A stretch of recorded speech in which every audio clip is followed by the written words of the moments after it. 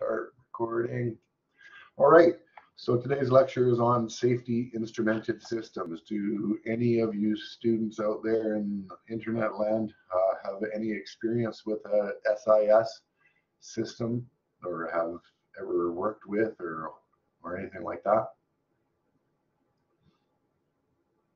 How many of you have never heard of an SIS system before? That's 1, 2, 3. Yeah. So there's probably a good reason for that. And this might not be good that I'm recording what I'm going to say, because sometimes my opinions are not necessarily the opinions represented by the producer of the show. But safety instrumented systems is really it's kind of an engineering function in my mind. It's an assessment of a process control system to determine the hazards that are involved with a process, and then to design a system, a backup system essentially, that is there to prevent any type of bad shutdown situation. So we kind of look at safety instrumented systems as a backup system.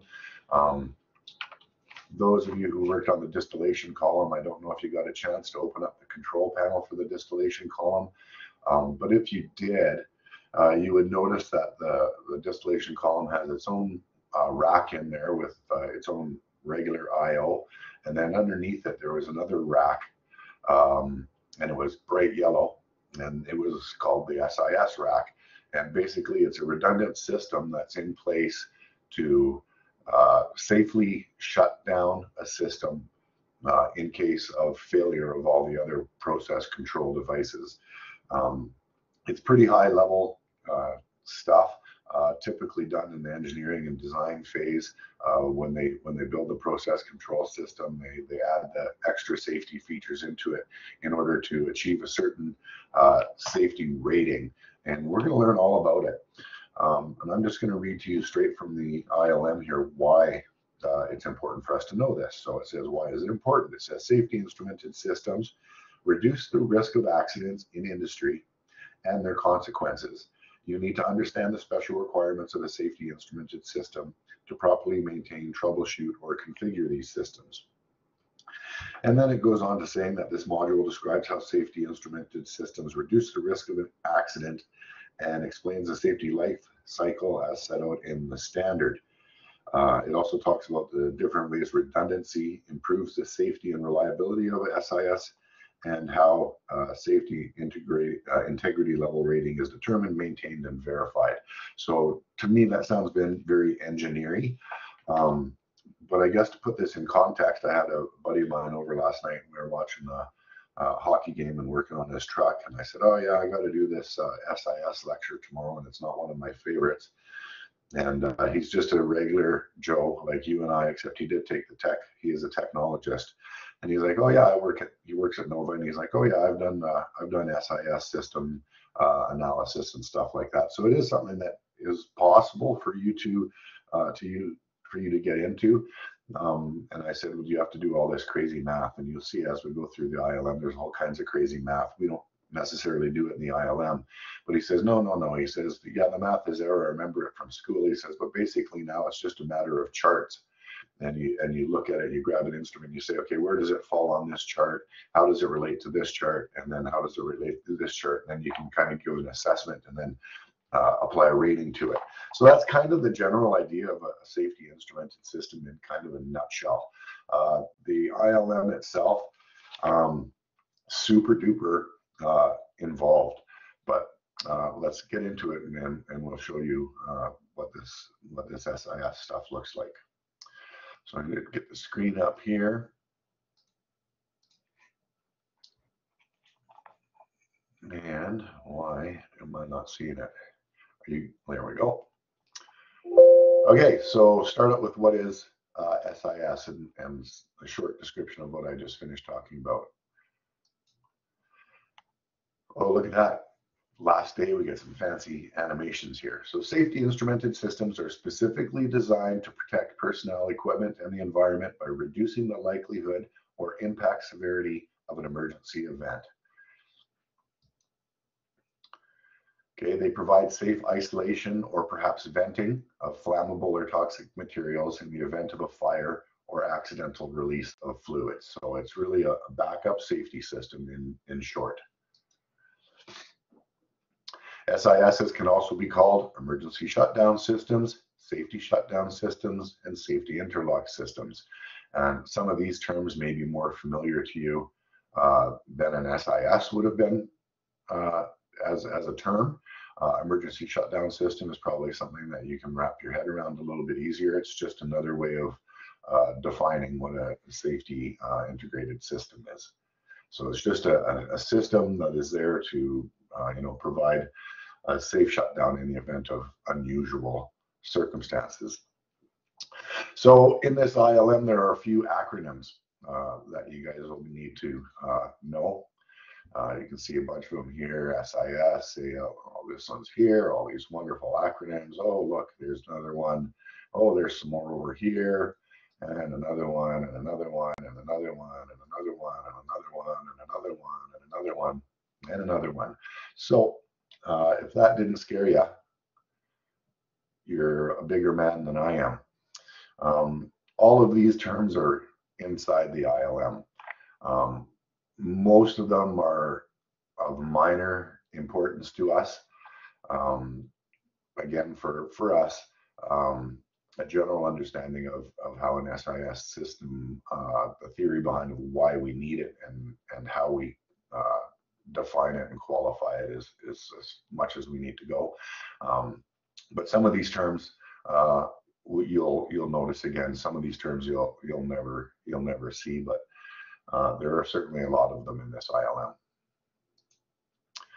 Okay, so orange stuff here. So safety instrumented systems here are designed to comply with a certain standard, and these standards are the ISA S84.01 or the IEC 61511 standards. These are what SISs are written to.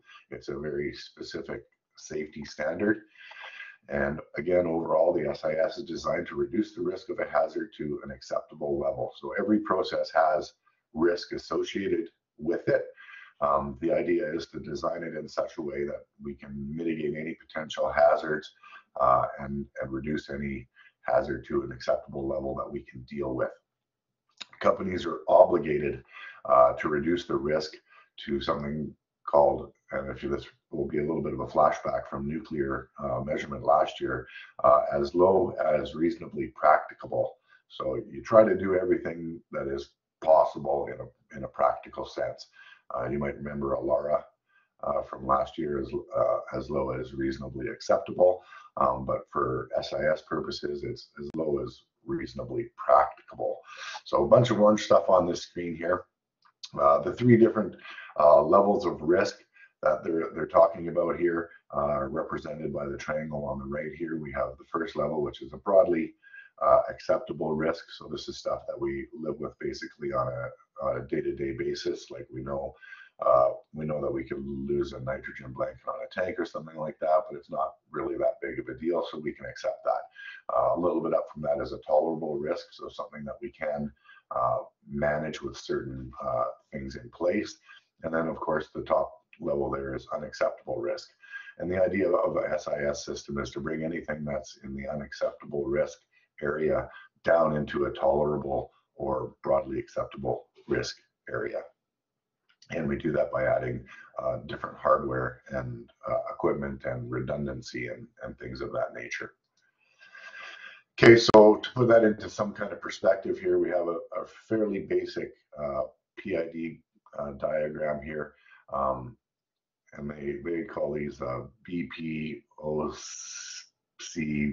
basic process control scheme. I think I'll have it on the next slide. But the idea is we have a regular basic system here, and when they design it, they kind of say, well, we're going to design this with minimal amount of instrumentation on it, on the pretense that we can expect maybe one incident per year related to failure of any of this particular equipment. So that's represented as a decimal place as we look along this scale, and you'll see scales like this. So they're saying basic processes, we can tolerate one incident per year.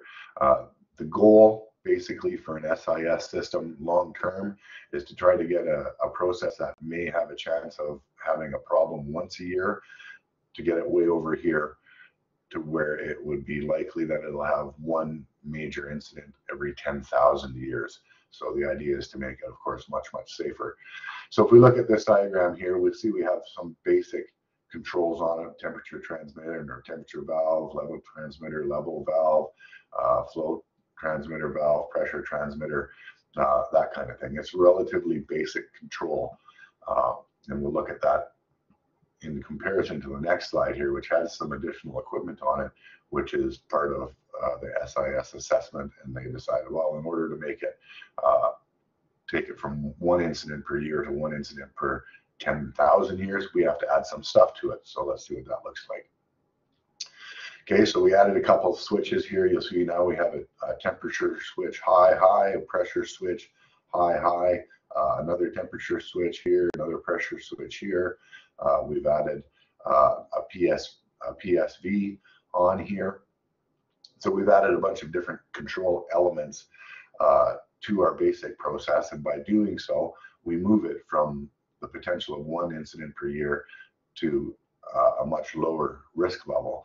And the general idea of the way it works, I'm going to try to talk to this in a very general way, because as you read through the ILM, it's very, very in-depth and can be very complicated. But I want to instill in you guys a pretty basic understanding of how this works without getting you overwhelmed with the kind of the engineering side of it.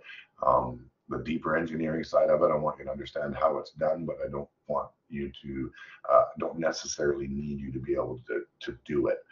Okay, so by adding different elements to this, every time we add something to it, based on the type of equipment it is, it provides another factor of safety that is a multiplier to the overall hazard frequency. So basically what they say is every time we add something to this, we increase the safety factor by a factor of 10.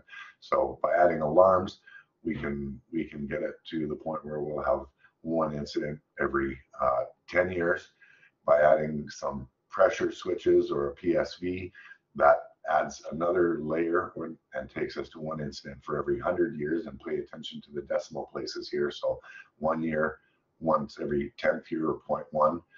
0.01 is 1 out of 100, 0.001 is 1 out of 1,000, and 0.0001 is 1 out of 10,000, as we're aiming ideally to get to 1 out of 10,000.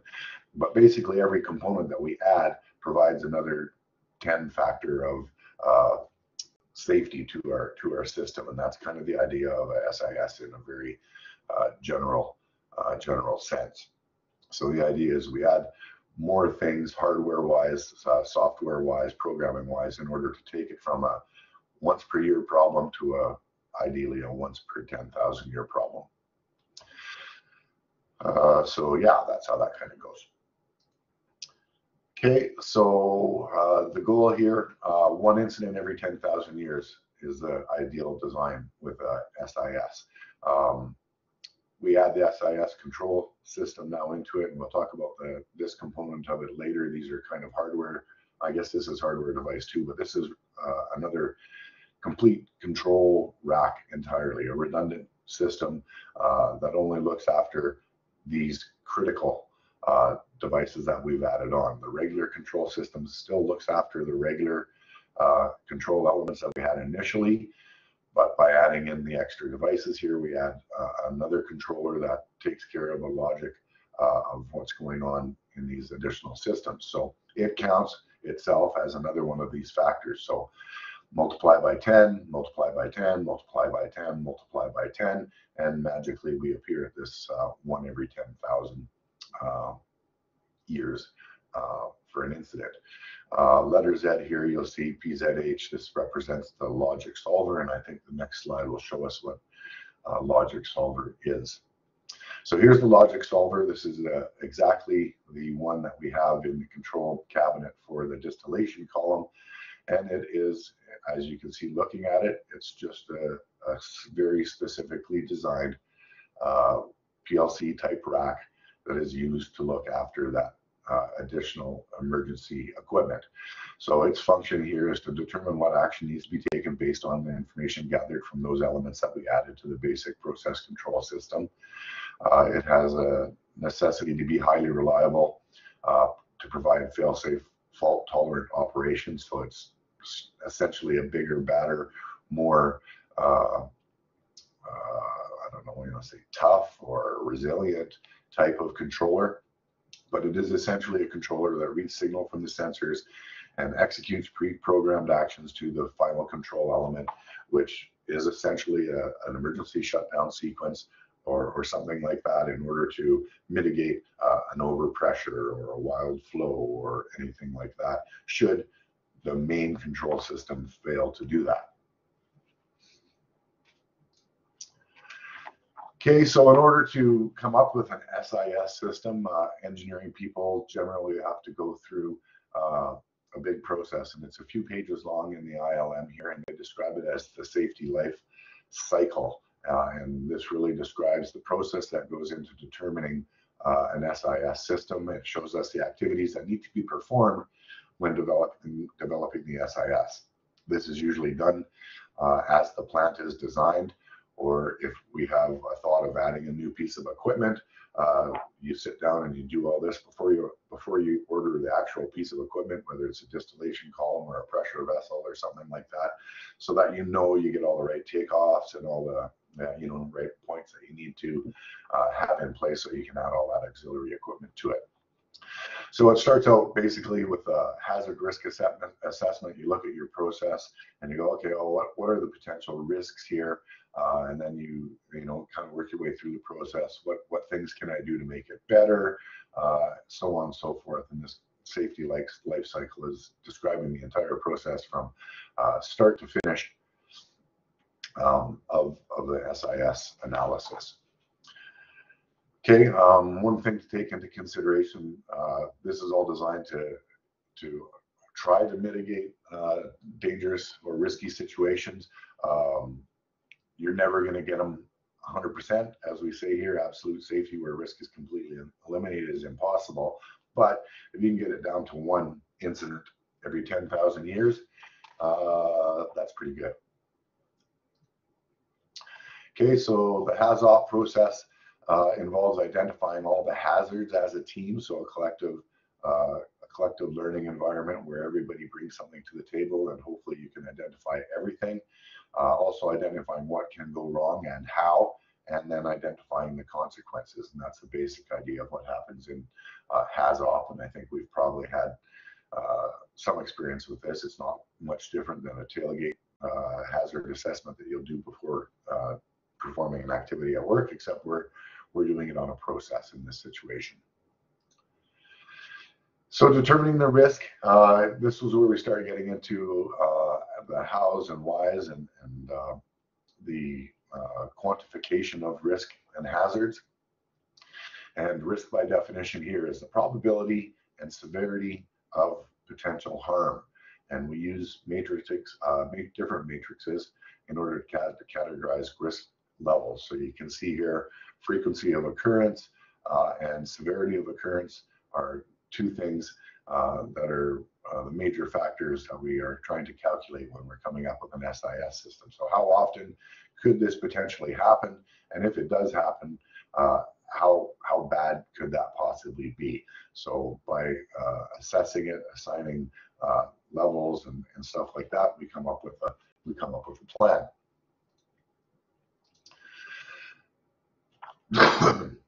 So the safety that we're designing is provided by something called safety functions, and these functions are layers of functions, I guess, and they are called SIFs. So that's our first little acronym that we have to deal with here, and it's one of the ones that you should probably know, the safety integrated function here. And these functions reduce risks to an acceptable level. So adding a pressure switch, for example, is a function that is going to reduce the risk. Adding a PSV is a function that is going to help reduce the risk. Okay, an SIF is composed of those sensors, final control elements, and logic solvers that we have implemented in order to mitigate our risk or to bring us from once a year to once every 10,000 years. An SIS, the Safety Integrated System, is composed of a bunch of these safety integrated functions. Okay, these layers of protection start with safe and effective process control as a basic design.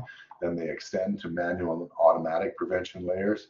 And then they continue with the layers to mitigate the consequences of an event. And we'll see what these layers look like. I think I have a diagram. They have something called a layer of protection analysis. It's in the ILM. I can't comment on everything in the ILM, or this would be 100 slides long. Okay, safety functions are classified by levels. So again, we mentioned earlier that each level is 10 times better than the previous level, and we call these levels safety integrity levels, and that's another term that's pretty important to you. And understanding the this particular table, what is a safety integrated level, and what is this?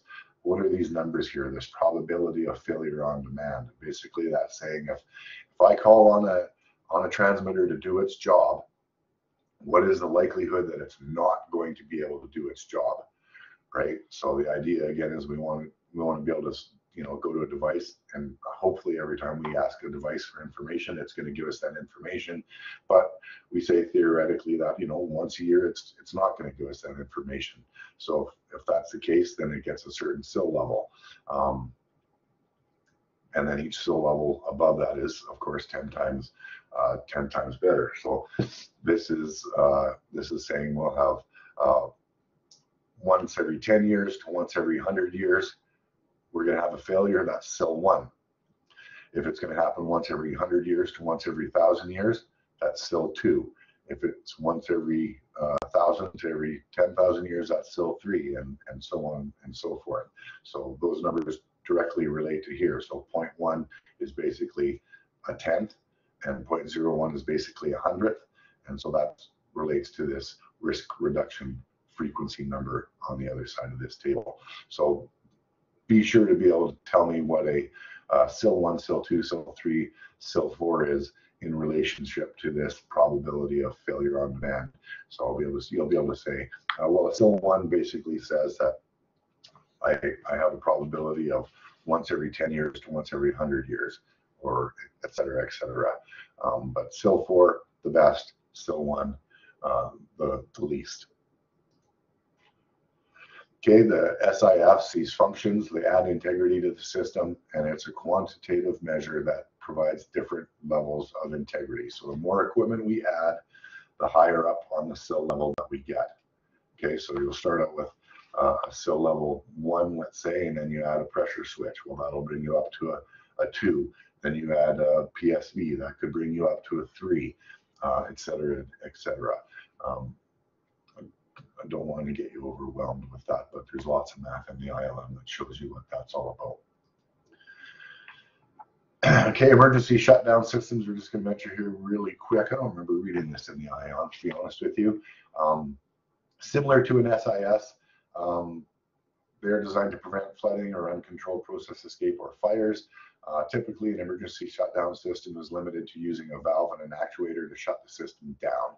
So it's a little bit kind of different than an SIS in the fact that it automatically kind of shuts things down here. And again, you'll see it's got different levels, 3, 2, 1.1, and 0, all with different levels of severity, ranging from local shutdown to a total shutdown entirely. Overpressuring, simple component that can be added to as a safety integrated function to increase our safety integration level is a PSV. So PSVs like this, or even a rupture disc, can be used to vent off extremely high pressures should a pressure transmitter fail. It's a function that is added into the SIS in order to increase the SIL. Are you guys still with me? Yeah, still with you. It's riveting, right?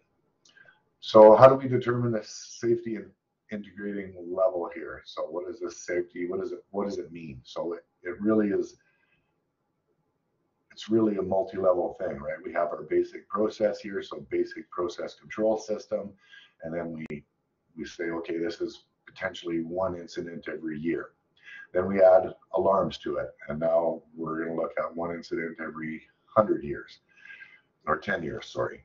And then we add SIS into it, and then it's every 1,000 years, and then we add a PSV, and then it's every 10,000 years, and then so on and so forth and so forth. The idea is if we have any problems, we want to contain them, of course, before they get into a community response or a plant response situation where you're evacuating people and workers, and worst case scenario of a town next door. So it kind of builds like this, if you looked at it in a big kind of picture. Okay, identification of the hazards is involved, and this picture that we call here is called a LOPA, or a layer of protection analysis, and this looks at our system as a big picture. Okay, assessment of the risk of each of the identified hazards is involved when we're doing this layer of protection analysis, and it's part of that safety life cycle that we talked about several slides ago. What does it say here? An assessment of other independent protection layers that may be in place. So this is just assessing the situation or the system as a whole. So continuing on with the safety integrated level here, again, they are a quantifiable measurement of risk and are used to establish safety performance targets for a system. So we can say, I need this system to be a SIL 4, or I need this system to be a SIL 2 or a SIL 1. If we know what level we need it to be, then we can add and subtract equipment to change that SIL level to what we require. The effectiveness of the SIS as an independent layer is described in these terms here. These terms are similar to the terms that we discussed earlier, but it is the probability that it will fail to, bad spelling, perform its required function when called upon to do so. Okay, so again, the whole idea of a SIS is to take over when all the other things that we expect to do their jobs fail to do their job. The SIS hopefully is far better than that, and its probability to fail would be much less than our basic process control system. Okay, this is referred to as a probability of failure on demand, which is a number that's assigned to, I guess, a device in order to be able to calculate the safety integrity level. And it's probably at about this point when your head starts to spin. Okay, so how do we select a SIL selection? It's a process again. The layer protection team will get together and they'll assess the situation and determine the target frequency of the hazard. And again, it depends on how serious the hazard is, but for theoretical purposes, we'll say, once every 10,000 years. They will also identify all the initiating causes. So a high temperature will cause the fluid to boil and vaporize, which will increase the pressure, and so on and so forth.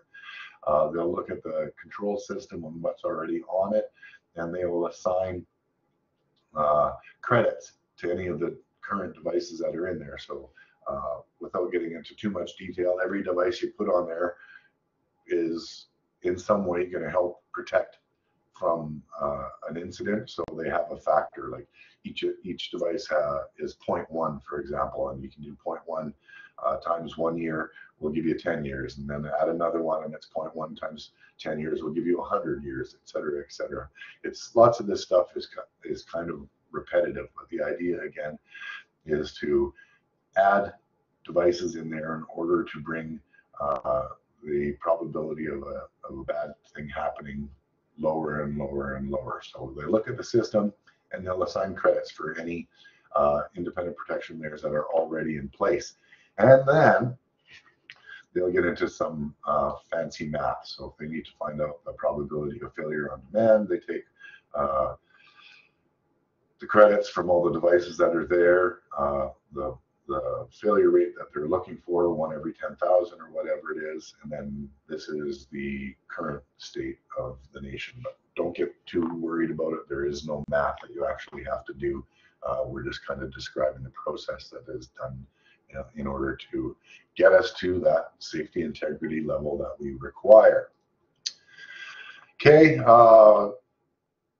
so how do we know what level of safety integrity do we need? This is laid out for us in a document called the Safety Requirements Specification. And the Safety Requirements Specification is simply a document package that contains the functional and integrity requirements for each safety integrated function so that the facility can be spec'd properly when we build it. So I mentioned this earlier, but it includes all the equipment specifications, including the fault tolerance of the device, and we'll define fault tolerance in a bit, but basically it's its ability to go through some issue without failing, obviously. Functional testing requirements, so stroke testing and things like that we'll talk about later. Common cause failures and diagnostic capabilities of the hardware. So some hardware, again, we're talking 4th year here, and digital, lots of it comes with diagnostic features, and those come into play also as well. This also includes commissioning and maintenance considerations. So it's a whole package. Okay, component selection. When we're picking components in order to make our system better, we have to look at the components in terms of, some different things. And I've kind of condensed, geez, I think 3 or 4 pages here. Let me just have a quick look. Yeah, I kind of condensed 3 or 4 pages here into this one slide. It defines a bunch of different things about components specifically. I just picked some of the common terms out of there because I know I mentioned it. I wanted to define them for you. Fault tolerance is a system's built-in capability to continuously work properly in the presence of a limited number of hardware faults. I'm just going to leave it at that. Functional testing, sometimes called proof testing, is a periodic activity that verifies the operation of the SRS. And some of you may have had experience doing this. You'll go out there and you'll do a stroke test on your ESD. That's a functional test or a proof test, making sure that the hardware that you put in there to provide the safety actually works. And then the last definition from the previous slide here was common cause failure, which is a failure that is the result of one or more events that cause coincident failures of 2 or more channels leading to a system failure. So this is basically something happened that caused the pressure transmitter to fail and caused the temperature transmitter to fail and could have possibly caused the flow transmitter to fail. So when you think of something like that, you think, oh, well, maybe I lost power, or my processor failed, or something like that. And if you didn't have a redundant PLC beside it, or even if you did have a redundant PLC and the power failed, you could be SOL, not to throw another abbreviation in there, but then you would have your SIS system, which would be perhaps on a UPS. I'm speculating here because more likely your redundant PLC would be on a UPS as well. But again, this is an additional layer above and beyond regular redundancy. All right, so those are just some terms. Okay, safety integrity levels. Describe safety integrity levels. We've already started into this here. And we talk about some of these calculations here, and you can see my personal belief on this is kind of but it is important, and I think we've kind of nailed this down already, but we'll see what I got here. Mathematically and engineering wise, what happens in the background? How do we determine the SIL related to the function? It's calculated using the PFD. Yes, wonderful. The probability of failure on demand. And HFT, which stands for hardware fault tolerance, which just basically means how robust is our instrument? Can it take some abuse?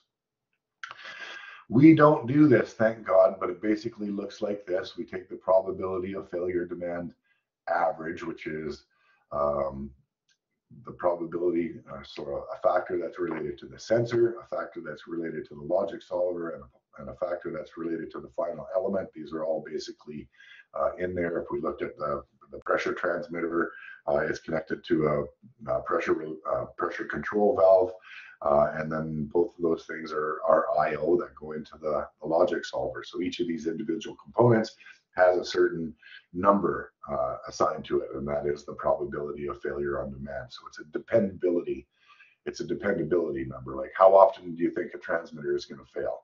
Probably not that often, but probably more often than the logic solver would fail. How often will a control valve fail? Well, probably more often than a transmitter. So we give them numbers. Okay, so it can be ugly, can be messy. It's based on a bunch of different things such as failure rates, common cause failures, proof test intervals, redundant architectures, all that kind of stuff. Yeah, enjoy the reading.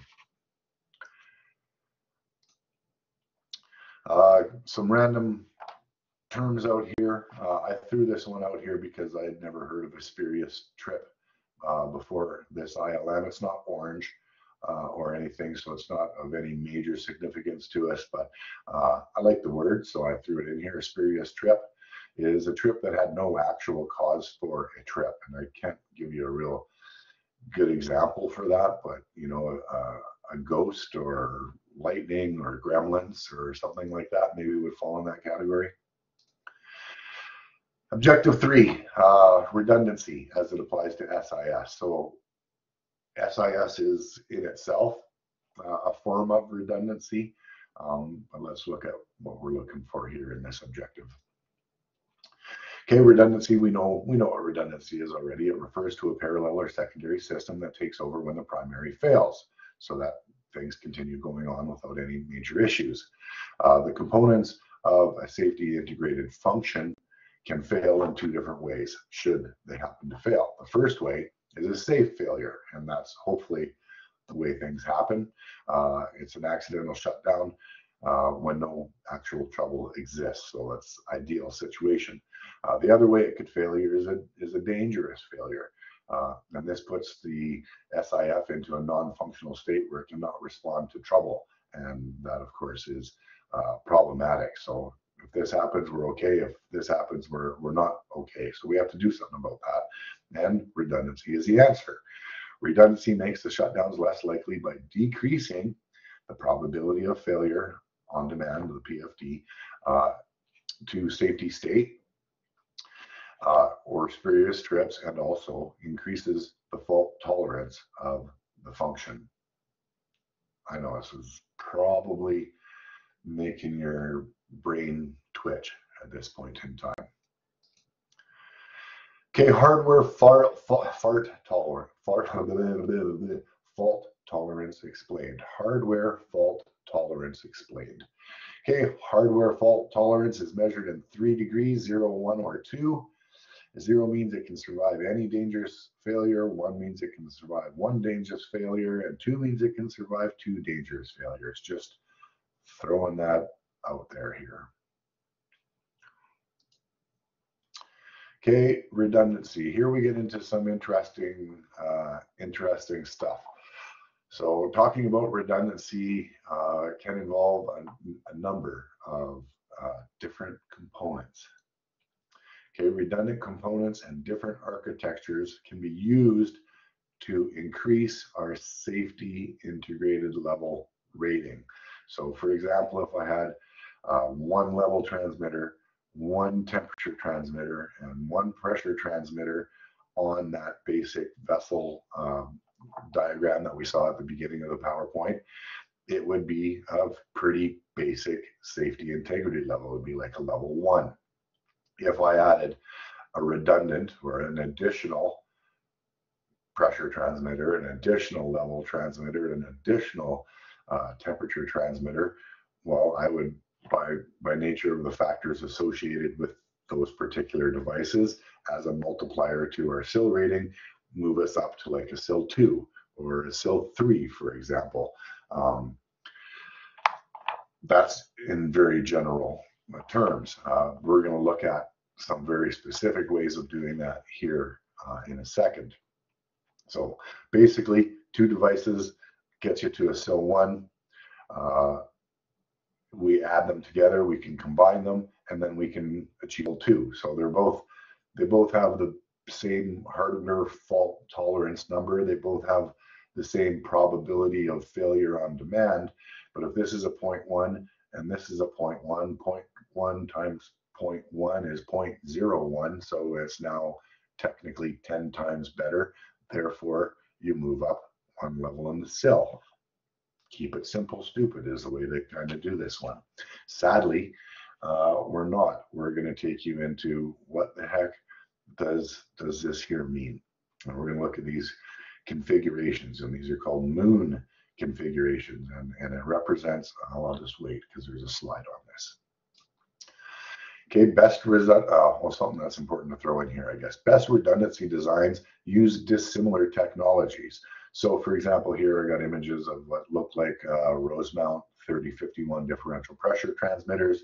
They're saying if you want to make this system even better than just throwing an extra one in there, you make this a Rosemount 3051 and you make this one a Endress and Hauser differential pressure transmitter, because they won't have the same problem. You know, maybe this one's got a weakness in the board that can fail when it gets hot, and maybe this one has a problem with the cell if it freezes or something like that. But have them so that they have different issues associated with them, so that the same thing doesn't take both of them out. You know what I'm getting at there?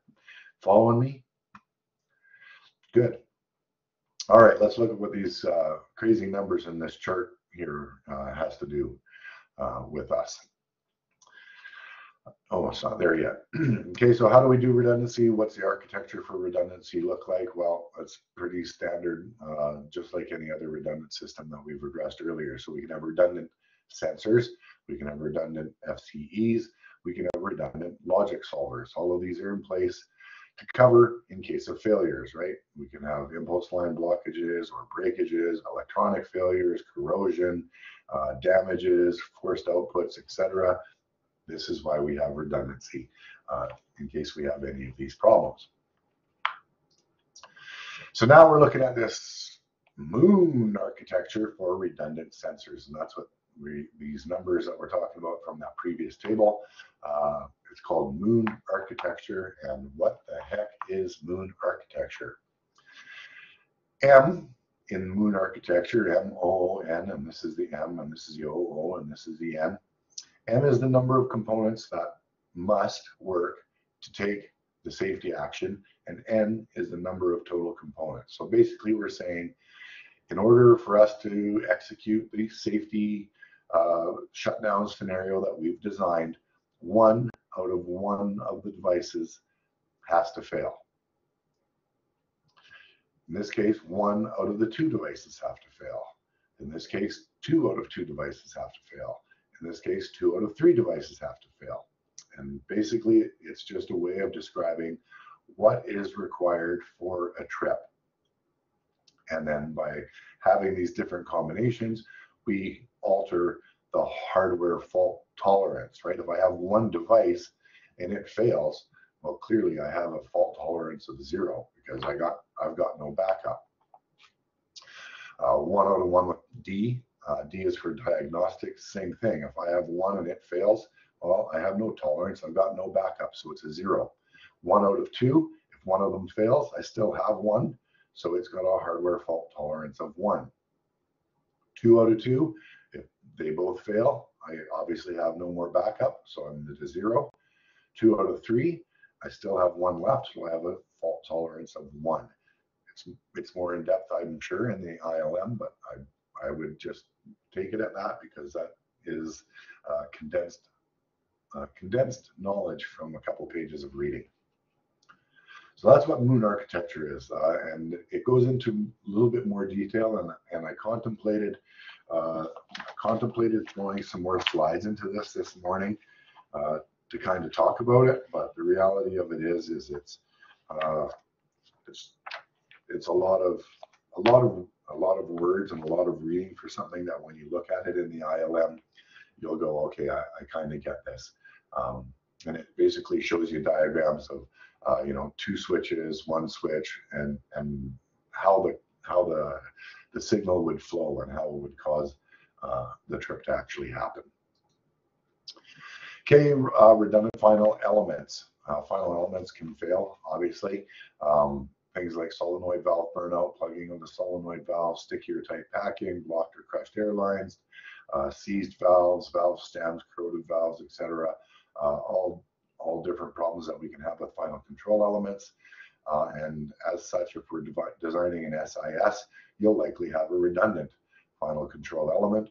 And they go on to say here that final elements typically use 1 out of 1 or 1 out of 2, which is basically saying I have either 1 valve, and if it fails, we trip, or I have 2 valves, and if one of them fails, we trip. I'm going to throw this. Yeah, I believe it's a typo, Daniel. I looked at that this morning, assigned to that picture. Like, how we got 6 boxes here. How does it get to be 2 out of 2? Yes, I believe that is a typo in the ILM as you're reading through. That is page, yeah, did you just say page 36? Let me just quickly there. Yes, you're absolutely right. Figure 22 is incorrect. But that was page 30, 35, 36, 37, 38, basically all talk about that moon architecture. So that would be too many slides for me to put in here. You guys would all be dead or sleeping or exploded by then. So I didn't include them, but it's a wonderful read. Car seal, throwing this in here just because it's yellow, and I didn't even find it in the ILM, to be honest with you, but it is an ILM question. I think most of us know what a car seal is.